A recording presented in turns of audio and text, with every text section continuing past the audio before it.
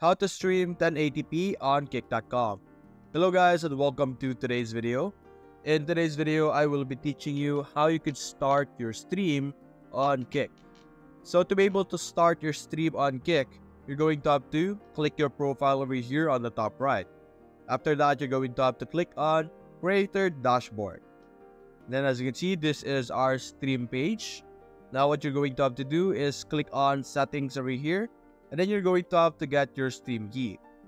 After you get your stream key, you're going to go to your screen recorder. For me, I am using my OBS.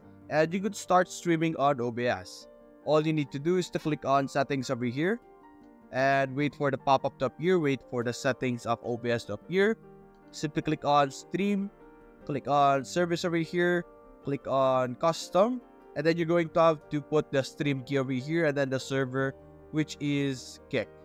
And after that, it will connect automatically to Kick.com. And when you click on Start Stream, you will be able to start streaming on Kick.com. And that's it guys. Hope you enjoyed the video. Thanks for watching.